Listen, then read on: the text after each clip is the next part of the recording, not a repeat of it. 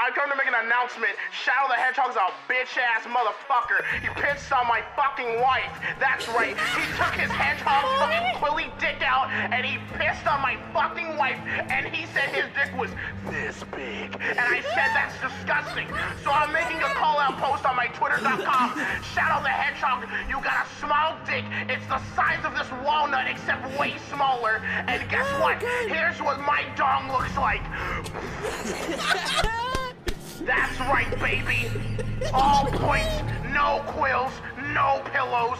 Look at that, it looks like 2 balls in a bong. He fucked my wife, so guess what? I'm gonna fuck the earth.